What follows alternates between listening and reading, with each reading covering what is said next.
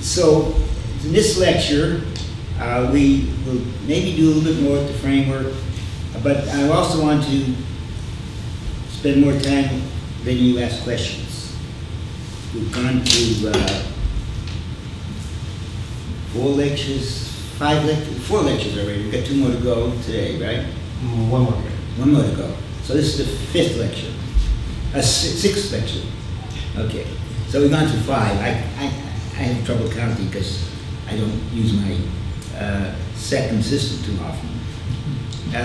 Okay, so if you have any questions to ask, this now is a good time to ask them. But any part, yes. Well, when you had been, when you had talked about Uri Geller being confirmed as a psychic, you cited 2 specifics: the dice box and the grapes.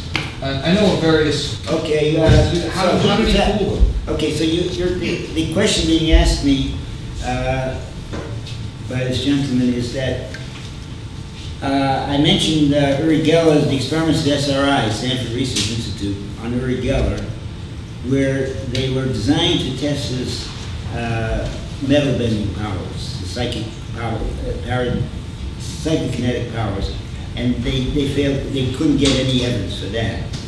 But in between, they did some what they called informal experiments to relieve distress.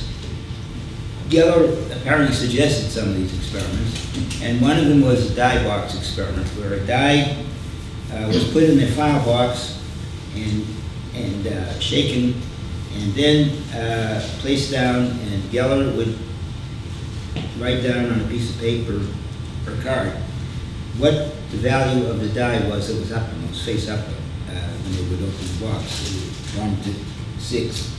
And he was right, they did 10 times, they did 10 trials, and he was right on 8, and he passed on the other 2. So the statistics, this is a very highly significant thing. The other thing that was being asked about was that another experiment they did where they said they confirmed his psychic powers was a drawing duplication. He was put in a Faraday cage, which is a cage that supposedly shields out all kinds of electronic radiation. And outside the cage, the experimenters actually didn't use a real good randomizing device. It was an experiment.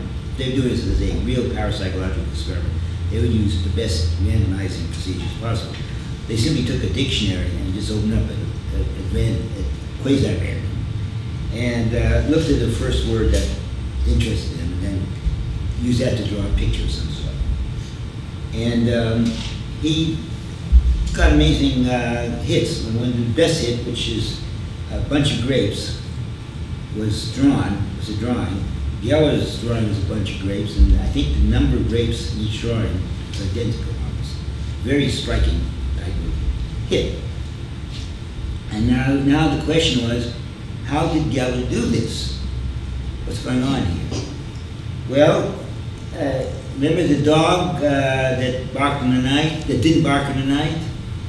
Well, no, it's never been mentioned ever in the experiments or ever that Geller is always accompanied by his brother-in-law, Shippy Strang, and Shippy's always in the background. And when he's on a stage, even in Orlando, Florida, where Geller was at the Magic Convention that both DJ and I attended in October, Geller was the invited speaker to a group of magicians, and it was very controversial to have him there. But Geller did perform some things on stage. He performed his standard thing where he has a volunteer from the audience come up and ask her to name any color, a primary color. And to write it down, he turns his back and covers his eyes like this. He turns his back, so he obviously can't see what she's writing. And she prints down a color. She printed orange. And he's supposed to try and now psychically discern what she wrote, and he couldn't get it, so he gave up on that. Then he looked and saw it was orange. He said, "No, I said primary colors. Orange is not a primary color." And that's because Shippy, who sits in the audience and signals him, can only signal a few small number. That got to be red, black, one of the primary colors. Red, orange, red, green, blue, yellow. And so she did it again, and this time you got it right. And I didn't know Shippy was there. I thought they just brought Geller over there, but Geller never goes anywhere without Shippy. I should have realized it. And immediately I said, Shippy's got to be in the audience, and it was. Because as Geller was about to go home, back to the airport later on in the magic meeting, Geller came up to me and asked if he could have his picture taken with me. And he gave the camera to his brother-in-law and introduced him to Shippy, his brother-in-law. But Shippy's always there, he's always around, and he's in the background. Shippy is, without Shippy, Geller couldn't do a lot of things. Now, how did he duplicate some of these drawings? Well, Shippy's walking around that place all over, he's outside the cage and stuff like that, and he has a way of signaling Geller in there. We don't know exactly all the details. I think if you read Randy's book, he gives his best guess as to what's happening there. It certainly wasn't impressive because you have this guy Shippy straying around and he never mentioned it. Okay, now let's get to the die in the box. Martin Gardner was very much interested in this particular one because Houdini had studied a Spanish psychic, came to this country and gained a big reputation, who supposedly had X-ray eyes. And one of the things the Spanish man, Armacillus, I can't pronounce his name, I can't get it exactly, but anyways, what this guy was, one of his X-ray eye demonstrations was to take a file box, just like the one they use at SRI, a file box, regular file box, that holds file cards, and he'd have someone put something in that file box, and he'd hold it, of course, and he could manipulate that file box so that when you turn it around, and you can, just with the thumbs, you can open, no one else can see it, so you can open just enough, just a little crack, you get it, the thing right in, you can see what's in the box. That's what he did. Houdini demonstrated and proved it to him. In fact, he got this guy to confess because he had it right, he nailed it. So when Martin Gardner heard that they did this thing with that fondant box, the question was, did Geller ever get his hands on it? How did they do that experiment? So when I was at SRI, I tried to, after SRI, I met with Dr. Poe another time. A couple of times I met with him. Each time I tried to get them to tell me exactly how they did that experiment. Well, the first thing I learned was that it wasn't a formal experiment. He admitted that. It wasn't part of their formal experiments. All their formal experiments were just for the metal, and they had everything set up. These were just more of the prompt things they did them in between trials when it was getting too tense and nothing happening with the videotapes and stuff like that. So they would take a break. And during the break, one of the things they did to relax, and they said Geller suggested that, let's put a die in a box and shake it up. So they did it at odd times. And it wasn't pre-planned. And I said, the important thing was that Geller ever get his hands on the box. And they uniformly always told me no. He never did. They never said no, I'm sorry. They never told me no. They said only the experimenters were allowed to hold the box, touch the box. Later, I discovered that they considered Geller as one of the experimenters. Wow. So, I don't know what to say about that. But to my way of looking at it, though, it's a non-issue because since this wasn't a pre-planned experiment, right, it was suggested by Geller, and they don't have other good records, but when they had nothing after all their work trying to pin down metal bending, and they didn't get any evidence for that at all, they fell back on this, and they finally, in retrospect, made what I call a retrospective experiment. So they had something right up, and they got it published in Nature of all places, of course. That was very controversial then, because I was one of the referees, and as far as I know, all the referees said no, we don't think this is a publishable paper. The editor overruled us and published it anyway in Nature, and his excuse they had to come to the editorial, they said, this has been around so long, the rumor's been going on about what actually is in this paper. We decided we would publish it as is, even though the referees said rejected it. Because we want to dispel all the rumors so people could see actually what was there.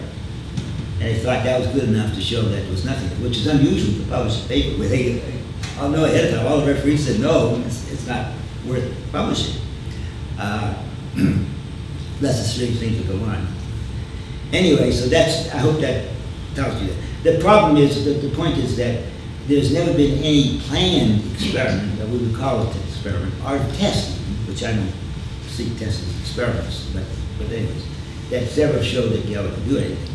We're going to, in the next to the last lecture, I'm going to go through some other experiments with Geller done by some other group of scientists in England, and I'll let you decide for yourself, because these very prominent physicists will, well, we'll see. You'll see when we get to it. I plan to do this in lecture 9, which is tomorrow, I guess. Yeah. Okay, any other questions that people have? It was a good question. Thank you. And I talked a lot, that's fine. I like to talk. Okay, any other questions? Wendy? Okay. Thank you. In the sample case 2, the 1944, I guess the high school, the girls' school, and the psychic,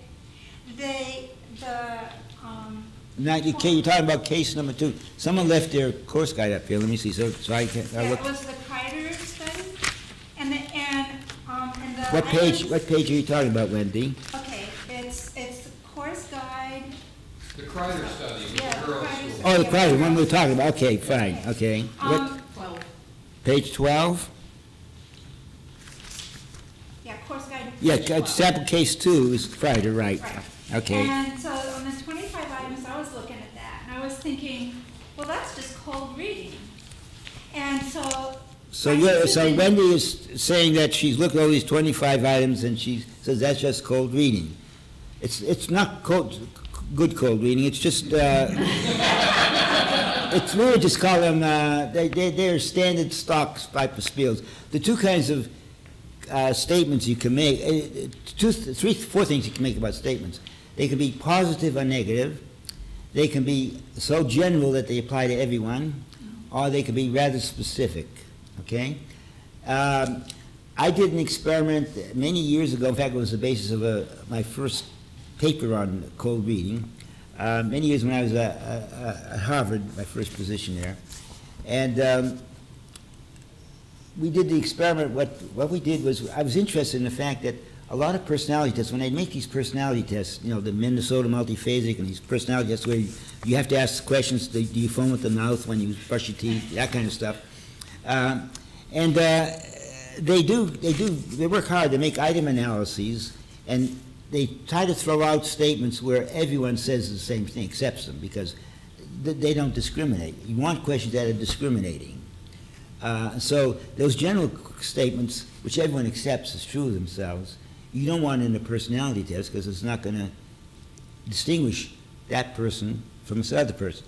You want to have statements that are specific, and the way you find that out is they simply give a preliminary test to lots of people, and if they find that 80% answer this question yes, then they throw that out. They want questions which are more like 50% will answer yes, and you know.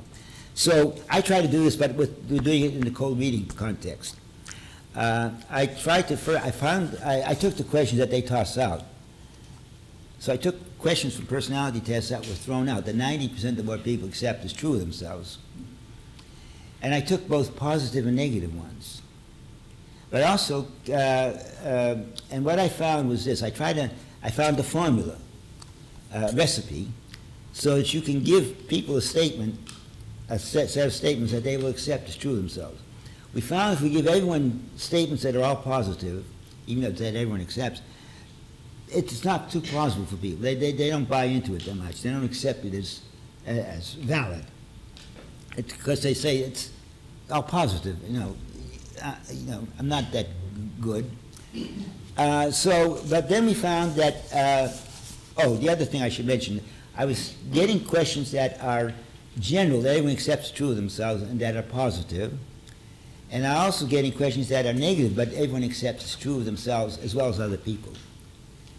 And then I got questions that most people accept as true of themselves, but they don't like them. They don't think of them as good. They're negative. And what the formula was that when I put together about 75% of the statements are general statements that everyone accepts as true of themselves but are positive. And I had 25% of the statements that are negative, but which everyone sees as not only true of themselves but of everyone else. So they share that negative thing with everyone else. That's more acceptable to them. But it makes it plausible too because it's not all positive. We found that works like a charm. If you're going to be a good psychic, you want to just have a set of statements you can give someone and say, look, this is true of you, isn't it? They will accept that. That was the recipe. So you have negative things because that makes it plausible because everyone knows that if someone just tells you everything is positive, they know that's probably not believable. So you give them negative statements that they can accept because everyone else has the same problem. Okay? And then you give them a lot of positive statements they think are unique, but everyone accepts it's true of themselves, but they don't realize that, but are positive. That is the ideal thing. So this thing, though, is really even goes beyond that in one sense. When I saw this first thing when I was at Harvard when I first read this, I found this paper by Crider. I took these statements and I went to, because they're aimed at girls, females, and at that time in the, this was 50s, at Harvard, most of all the secretaries were female, and there were very few female faculty. In fact, there were none. There was a female faculty, though, for the girls, and that was at Radcliffe, they called it at that time.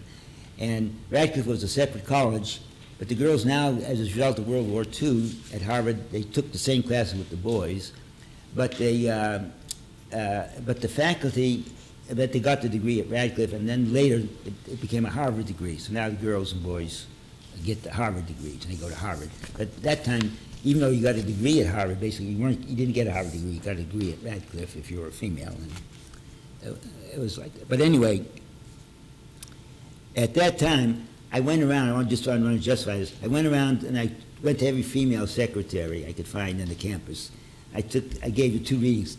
I said, I didn't say anything about it, I said, would you check each of these out if it's true of you? And of course, almost 96 to 98% checked them as true of themselves. So it was quite a simple thing to do, but it was quite blatant.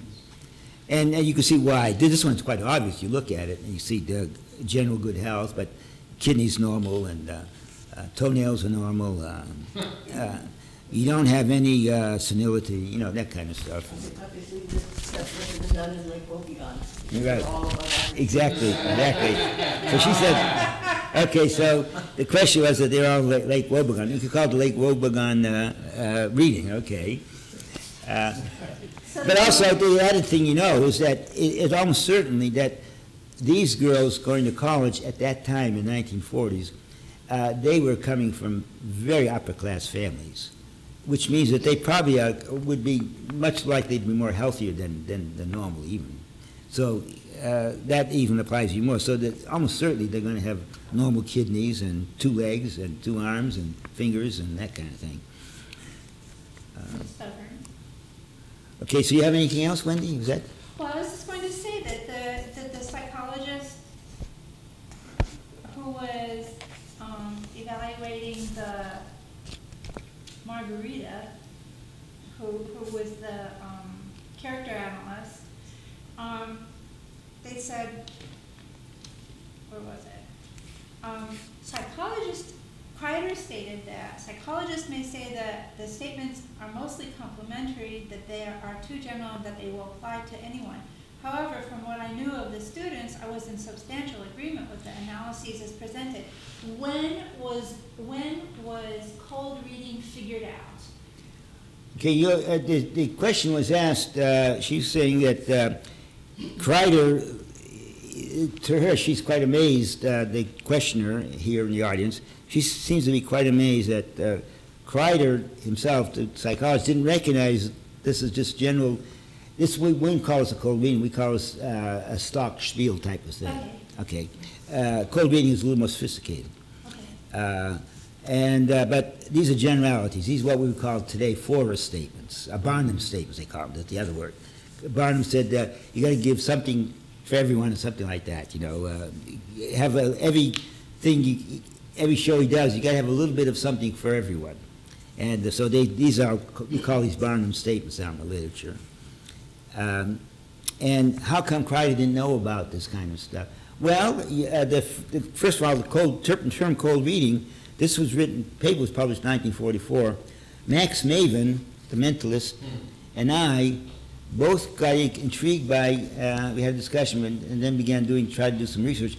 When was the term cold reading first come into play? We could not find any example of cold reading used to describe a psychic reading of the kind we now apply cold reading to. We couldn't find any use of the term cold reading before the word 1944, I think.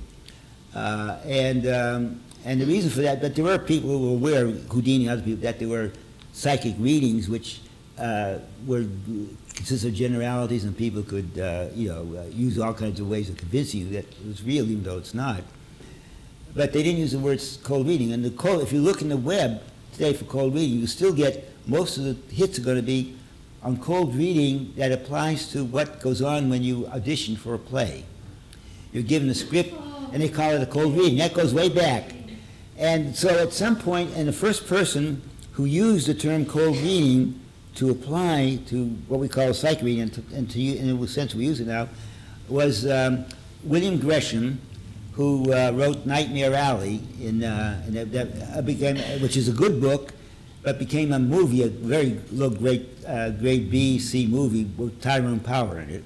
But in that movie, Tyrone Power gives a cold reading, a very good cold reading, to a sheriff, and he convinces the sheriff that you should leave their carnival alone or something like that.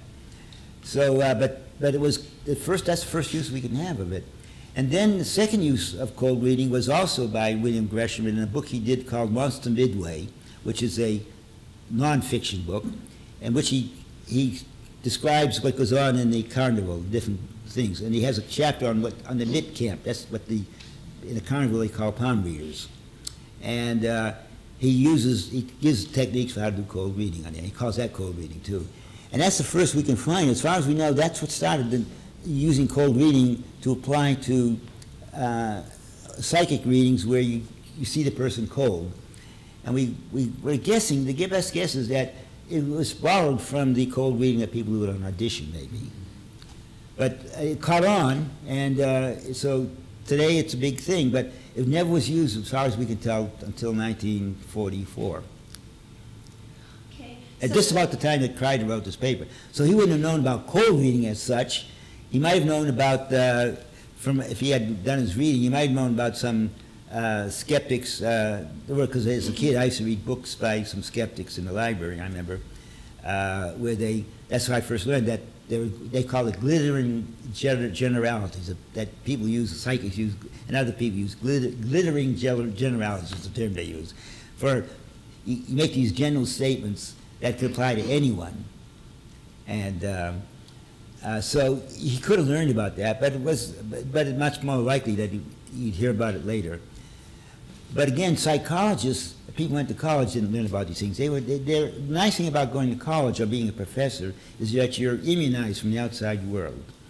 And you don't have street smarts, as we call it. So you can be taken in by things. But fortunately, most of them stay within that framework, within that domain of the college, and they interact with one another, and they don't get off the campus at all, and so they're protected by that. So, but they don't have street smarts usually. And so Crider probably, even though he has training as a psychologist, you know what kind of training it was, he probably didn't have any street smarts. And that's true of scientists and other people. And that's one example, one reason why you can find that smart people like scientists and professors and so on can be taken in. And did I answer your question? Pretty much it led to about a million more, but I'm okay, but I did something else that probably did something else that Danny Kahneman talks about as attribute substitution. He uses in the term of that you get a tough problem, you solve another problem that's left that you can solve. So you asked me a question, but I gave an answer that I was good at answering, and sidestep maybe what you really wanted to know. But All right, so then I'll bring up the other one. Okay. Which is, my understanding of cold reading is that people remember the hits and forget the misses. And so if this was all of the questions... okay, well, that's because the audience watching this on TV don't hear what you're saying, so I just got to rephrase it. Okay. So you're saying that the audience, well, as you understand cold reading, people remember the hits and forget and don't forget the misses. In this case, they were asked to evaluate each one, so I think that this wasn't a memory thing. Yeah. Okay, so that was different. Yeah, okay, but it's a part of it, and this is what subjective validation is that people do. It's a kind of cherry picking too. You do focus on what is consistent in the story, and that meets with what you know, and everything else becomes background, and eventually it becomes organized that way. And this is what's called subjective validation, and this is what how Marx and Kamen and David Marx later in the book I told you about. This is what they attribute to why people like Targ and so on were so impressed with Price and some of their remote viewers, because they were able to focus on the hits and sort of just overlook the misses, and they become sort of background noise. Eventually, they leave the picture. It's called cherry picking in steroids, I guess. But anyway, it's more complicated than that, and we're going to go into that in a later lecture. I think by lecture 7 and 8, we're going to get into that, and we'll have you teach you more than that, and you'll know more than you'll be able to do better than this. But it's a little bit more than that. It's a little more complicated in the sense that yes, that's part of the story, but only part of the story. Okay? Okay. There's more to it. Thanks. Yeah. Can we just assume that these questions that were asked in the Cider event, that they were just like maybe openers to get a feel for the people and their response, or was that all of the reading? This is all the reading because he wanted to control it. He just had a, she wouldn't, in her ordinary reading, she is actually going to have interaction with them. That's very important. I spent years being, from age 16 till I became a psychology major in my junior year. So from 16 to wherever I was when I was a junior in college, I was reading poems professionally. I did that in terms of also being a professional mind-reader, a mentalist, and because that paid money. That's how I got my money. And I had to keep adding things to my. I did a memory act. I did a hypnotic act, all because I was a student all the time, and I couldn't travel too much. So I had the same audiences year after year. So I had to develop something new for each audience. And I began developing new things. And a couple of summers, I worked in the carnival, and there was a Mick camp there. And there also, people in the carnival were very nice to me. The sword swallower would have been happy to teach me sword swallowing. The guy who climbed the ladder of swords with his bare feet was willing to teach me that. But it's very dangerous, you know. If you just, it's okay, you can do it as long as you don't ever slide your foot even the slightest amount. Then it slices right through. So you can do these things. You can walk on glass on bare feet. No problem about it, as long as you know what to do. But you make one slip, and it's very dangerous. So I had no intention of doing any of that. I was looking for something new, but I saw the lady in the mid-camp, as they call it. That's the lady who reads palms. That seemed a very safe thing to do. So I didn't go to anyone to learn anything. I just went to the library and took out some books on palmistry. And the first thing I learned is that each palmistry book contradicts the other. That's okay. But I did learn palmistry pretty well, and that's how I began doing it. And I did it for a number of years, and I didn't say, I probably was pretty good, came to believe it, because I knew all about the generalities. I knew about everything you said about these kinds of statements here. And if you read palmistry books, they can get very specific. You can tell what time someone had some problems with their head by looking at the headline, and you can tell that this is age 30, it's age 40, something like that. You can figure out. And I would tell people from what the palmistry said, I would often tell people that I can see you had a problem with your head, something like that. When you were age 14, I said, yes, I fell out of a tree onto my head. How did you know that? Yeah, it's fantastic. So I was getting these, to me it seemed like I was getting too many reactions to very specific things I was saying. I wasn't using these generalities and stuff like that. I wasn't saying your kidneys are normal. I was saying that you had problems with your kidneys at age 42. He said, yeah, how did you know that? That was right on, you know. So I get enough of that. I don't know how often. So it convinced me something's going on here. Also, unlike astrology and tarot cards and stuff like that, at least the lines are on your hand. So there was some connection to the person. Maybe there was something going on there.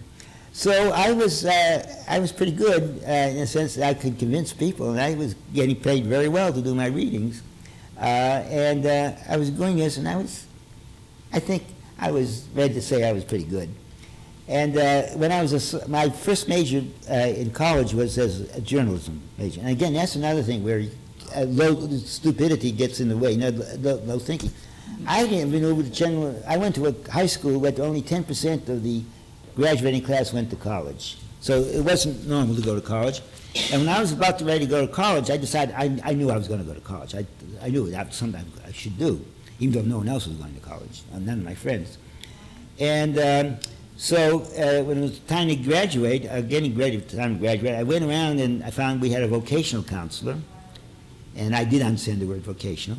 So I went to see him, and turned out, afterwards I now know, he had been a high school track coach or something like that, and he was an alcoholic, and they couldn't know what to do with him, and so they made him the vocational counselor. What else can you do with a guy like that? So he's a vocational counselor. I went to him. He gave me what I now know is a CUDA preference test. And that's a test where you fill it out, and they match your answers to how well it matches people in different professions. And so he called me in after I took the test, and he said he looked at it, and I thought this is all magic. You know, this is something. This is a test, you know, a very professional thing and something. And he said, this says that you should be a journalist. I didn't even know what a journalist is at that time, but I knew I got to be a journalist because that's what the test said. And he said it. And I now know, in retrospect, I know I was a lot of hogwash, but and he said that, and then he said the nearest college is Boston University. So I went to Boston University, and in my first 2 years I was a journalist major, and the head of the psychology department at Boston University then, his name was Willem Pinard, he was from South America, a very colorful guy, called me, and I got a note saying that Professor Pinard at the psychology department wants to see you. I knew, this is amazing to me, this guy wants to see me. So I went there, and he ushered me into his office, and he gave me a real bawling out. He said, don't you know this is fraud, that you're taking money from people on false pretenses? I heard you going around reading people's palms and charging them for it. This is completely hogwash. And I let him talk and talk, because I wasn't bothered by it. I knew it was more than hogwash, because I was getting people giving me all these saying, validating me, right? And so I just sat there, and he paused for a while, and I said, "Could I see your palm?" So he gave me his palm, and I gave him a reading, I left. 2 weeks later, I got a note saying, Professor Pinard wants to see you again. So I went. He ushered me into his office. He shut the door. He put his palms out, and he says, "Can you tell me more?" I was the head of the psychology department, which I later became a major in. And the reason I decided to major in, my most important reason was I had a friend who was, at that time, one of the best, he still is in my mind, the best mentalist ever of all time. He called himself Dr. Stanley Jacks. He was from Switzerland originally, actually from Germany, but he said it was from Switzerland. It sounded better at that time. And he always time when we came to Boston, his agent, by the way, was the same agent who handled Eleanor Roosevelt. When he came, he worked mostly for private clubs and private organizations. When he came to Boston to do a show, he would call me and we'd get together. And he loved to, if I was doing readings at the time, he'd love to come and watch. He couldn't watch my readings, but he would sit outside my booth. I have a booth with the curtains around it. And usually I was working for for charity bazaars and stuff like that. They have several booths, other things going on.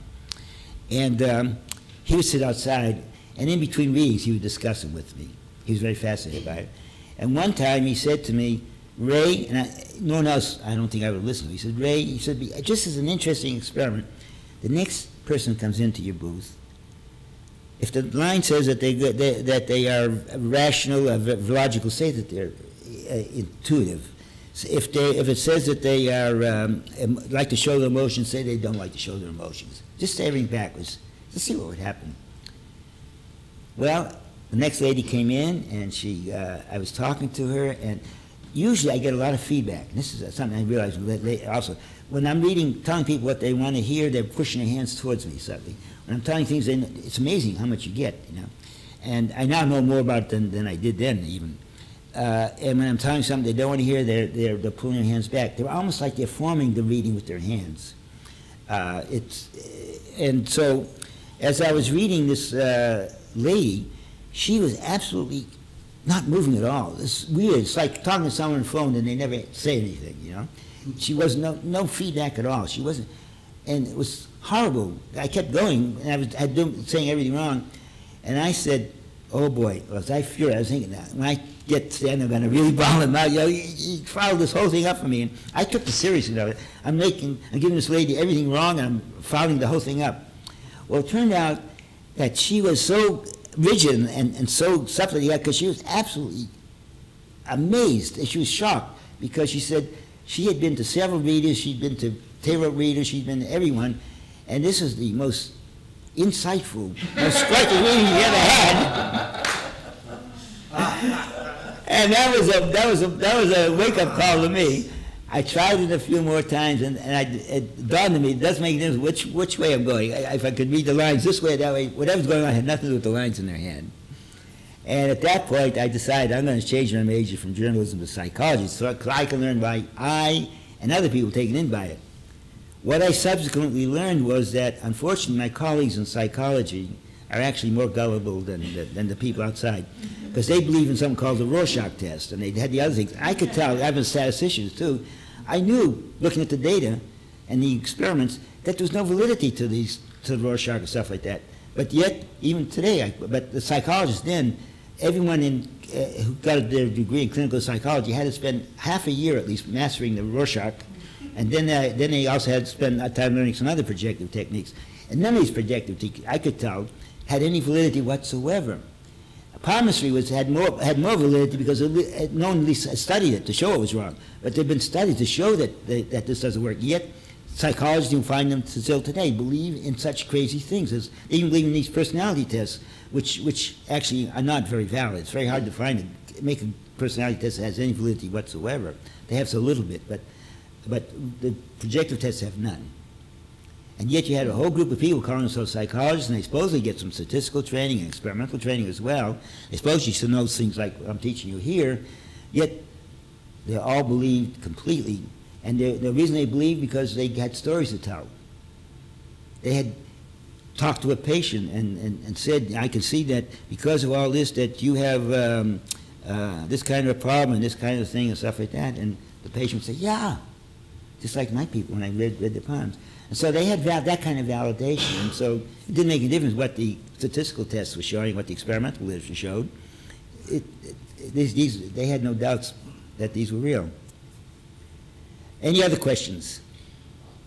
Yes? I want to kind of go to you as a palm reader.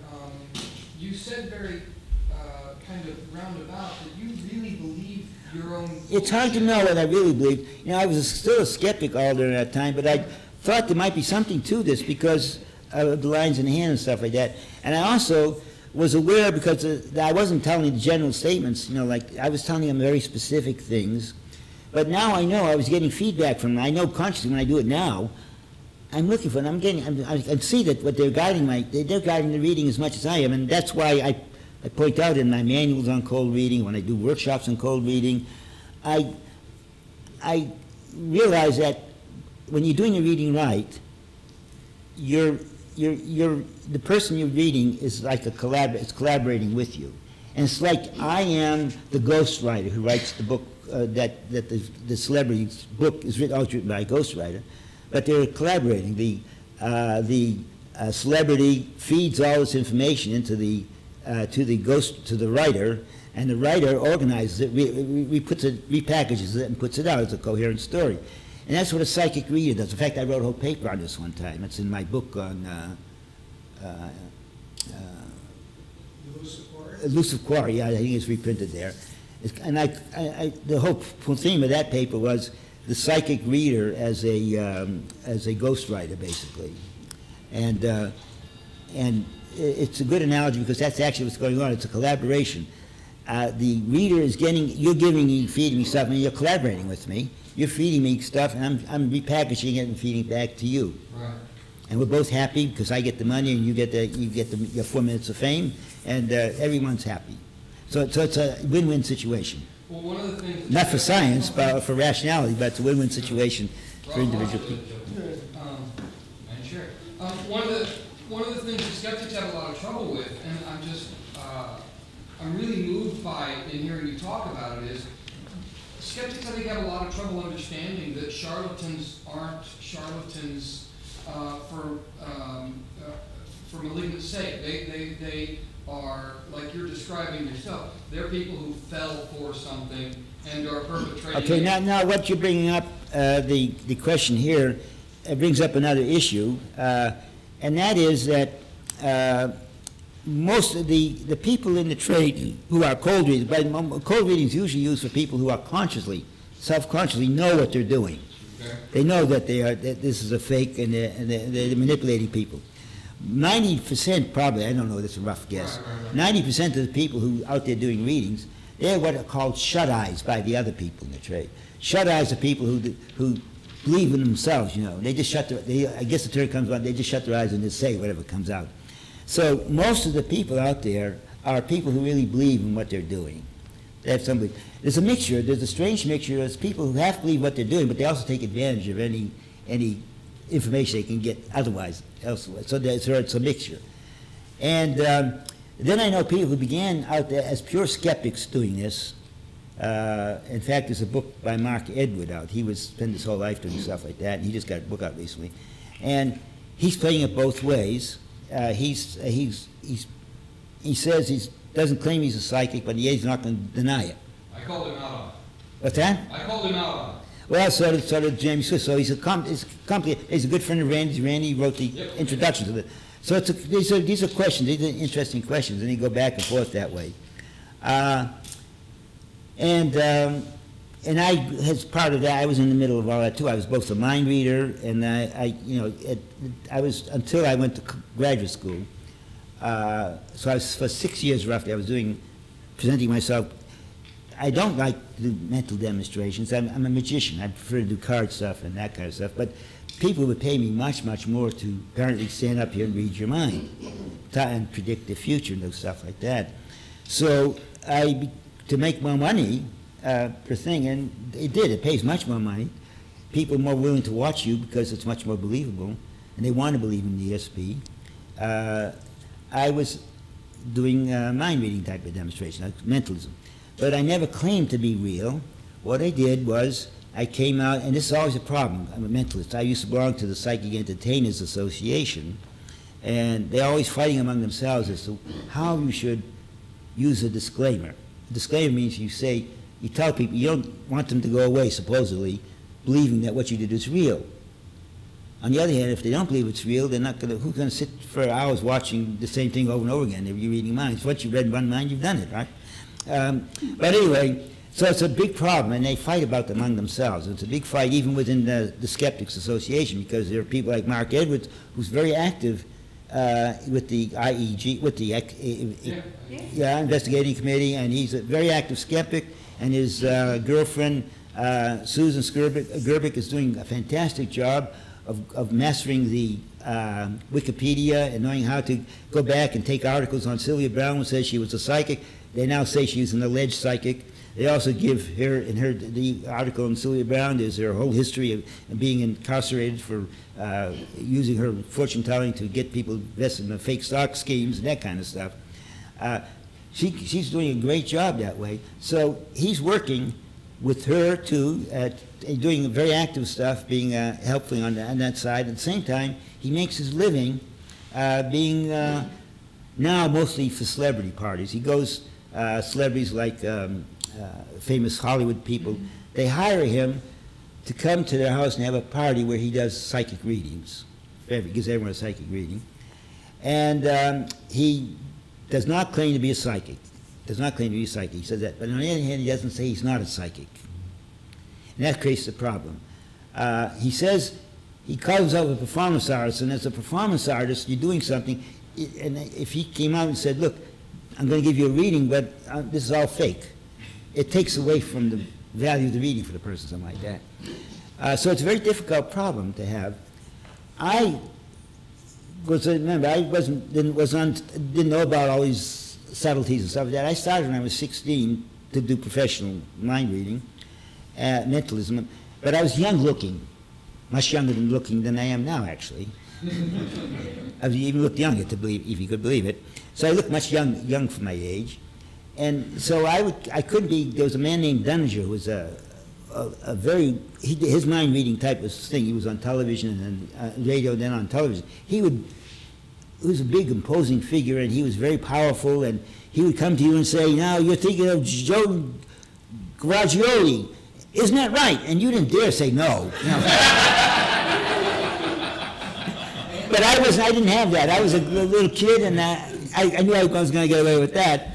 So I would come out right away and simply say, in fact, if you look on the YouTube, you see an interview, Mark Edward interviewing me about this, because he wanted to get justification for his position.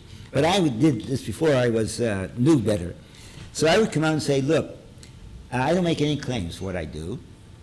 I hope I study hard for what I do, and I hope you enjoy it, but I don't make any claims at all. And then I would just do the show, not say anything else. I quickly learned that as a result of doing this, I did two things. One, I diffused the situation in the sense that they had no basis for challenging me because I made no claims. Right from the front, it said I don't make any claims. So they were relaxed in one sense, but I also was encouraging what I now know as a psychologist, what we call the invited inference. That is, if you want to convince people that you have an ordinary deck of cards as a magician, for example, you know an amateur magician, a new magician, because they would come out and say, look, I have an ordinary deck of cards. Now, why shouldn't a deck be ordinary? So you're calling attention to it, and you're lifting yourself up. And if your deck really isn't ordinary, you're in trouble, because people are going to grab that deck, they want to examine it, because you raise that question in their head, which was no need to have that question in their head. A professional magician, if he has a special deck of cards, the last thing he wants to do is call attention to the fact that it's ordinary, because why shouldn't it be? He would just handle it like it's ordinary, and then you got no places for challenging him on it. And this is making, because if the people make the inference themselves that's an ordinary deck of cards, that's a very powerful situation. So what I was doing, I was inviting the inference that I was real. They had no basis for challenging me otherwise, and I just did my show. At the end, as far as I know, everyone believed I was for real. And I knew this because even at age 16, when I finished my show, I used to be embarrassed by that. My ears would go red. Women would come up after me. Everyone wanted to be private readings. And a lot of people do their shows and they end up giving private readings. I never did that, but I knew I could have made a lot of money. People come up to me afterwards. They would tell me that they were having an affair and they didn't want to tell her husband. Should they tell her husband or not? And who me to know? Because I could told her what her telephone number was. How does that justify my being able to give her advice on whether she should or should not tell her husband she's having an affair with the husband's best friend or something like that, you know? And they were telling me all these things, and my ears were going red, you know. I was getting embarrassed. And the weird part is they assumed that I could do something that looked like I had some powers of some sort, meant I had enough powers to do all kinds of other things as well. And that was also an education for me as well. Any other questions? Do we have any? Got 5 minutes. Yes. Well, the woman who was very tense and said that she tried Yeah. other readings and they've been unsuccessful. Right. Now you were reading the opposite of the way you normally would. That's right. And you realized it didn't matter what you said. So Right. what differentiated you from the other readers that she had? Was it your That's a good desire? question. That's a good question. I think it was, this is very important. I, by that time, was very confident. I had no doubts of my powers. because I had been reinforced, validated over and over again. I've been doing readings now. Well, I started when I was about 16 or so doing these readings. It's about the same time I did, a little after I began doing mentalism, because I needed some others. I figured out that's another way of getting some money. I was getting, kept getting reinforced. I was used to doing it a lot. Once you're doing it a lot too, you get very confident in yourself. And so maybe I reflected that confidence. And that's why, who knows? I don't know for sure now. I wish, but I'm guessing it was because I, by this time, was very confident. I knew what I was doing. By the way, when if you look at my JREF, maybe is going to put out print the manual I usually give when I give cold reading workshops and stuff. I give you rules about, and one of the things I tell you what to do is right from the beginning, the get-go, you got to gain. If you gain your confidence. You know, what's the most very important part of a good psychic reading is what you do before the reading. How you set them up. And what you do things like this. You let them know subtly. You have some subtle ways of doing it, and I suggest those that I used to use. You let them know that they're coming into your, even though they've been other readers, they're coming into your special world. And they're not sure of the rules. You know the rules. So you're going to let them know what the rules are when they're coming into your world. And you also let them know that you're good. I've never been wrong. You know, I'm perfect. And suddenly I had ways of letting them know that if anything goes wrong, it's their fault, not mine. And so they don't want you to fail because it's going to make show on them as well. They want you to succeed. You get that. So put it all together. You got a very powerful situation. Even before you can add, you get them all set up. Once you get done that, you can be a lousy reader. It's going to be impressive reading for them. So there's things like that, which I think might help. And if you read my manual, or we'll do a little bit when we get to the next lecture or so. Do you think the fact that you knew you were giving the wrong answers may have actually, you may have been holding her hands differently? I'm not sure what I was doing. I was in a state of shock myself because she wasn't. I get feedback a lot. She wasn't giving any feedback. Yeah. Seems like you might have been holding tighter too. I don't know. Because you were doing. Yeah, but she was in. She basically she told me she was absolutely shocked how this was so true. She was just amazed. It's like electricity going through her body, you know, because she never had such a good reading before. It's an interesting question. But that was a good question. Thank you for asking it because that's very important. And it's all important in doing a reading if you're going to be good. See, most of those people out there that when you go into this business of being a psychic, you're competing with, most of your competitors, they're just shut-eyes. They don't know about these things. You know about how to set them up. You can set them up right and you do these other things. You're going to be way ahead of them. See, they're just doing it just doing it, you know. And just doing it, you're going to succeed anyways. But doing it with knowledge about how to set them up and how to carry it through and stuff like that, you're going to be way ahead of them. You'll be a millionaire before you know it. And as long as you don't have any morals or ethics, you'll be fine.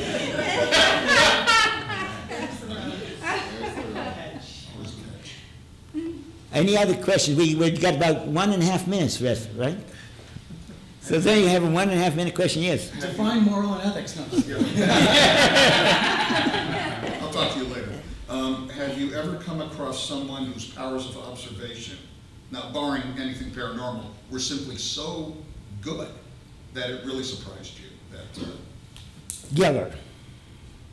What's the question? He wants to know, the question is, have I ever come across anyone whose powers of observation were so good that it surprised me or I'm not sure. There are people who are good observers. And Geller, one of his most powerful things, Geller is a lousy magician.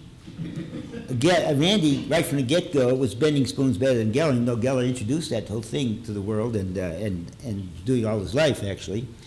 But Geller doesn't have to be good at it. That's the important thing. People don't understand it. Geller's not selling spoon bending or stuff like that. He's selling himself. He's got charisma. When Randy bends a spoon, or I bend a spoon, by the way, I think Randy once told me he bent a spoon, he visited Barbara Walters, and Walters showed him this case she has, a piece of furniture cabinet with the glass door on it, and in it were several spoons bent by Geller. And she would invite people to her dinner parties in her apartment at that time, maybe she still does, and she would show them, introduce them to the cabinet like it was a shrine. And said, this changed my whole life. Geller bent his spoons. And I know that if Randy or I bent Barbara Walters' silverware, she would be suing us for ruining it. And the important message I make, the reason why I make that statement is that what Geller is doing is not, it does make a difference. He's right. He's told the magicians there, he says, look, you guys do all these complicated ways, you have all these wonderful ways of bending spoons, stuff like that. I do it just a simple thing, and that's enough for me, and I'm the millionaire, not you guys. And it's because he's selling a charisma, he's selling something in a way, and he can do it with utmost, he can lie with utmost sincerity, which most of us cannot do. And this is the important thing, why Geller is Geller and succeeded and still a millionaire, and why Randy is struggling along and doing a great job, and the better magicians and everything else. But Randy has ethics, and people are going to know he's a magician. He says it outright. Geller doesn't say that, and that's the difference. And we are at the end of this lecture, right?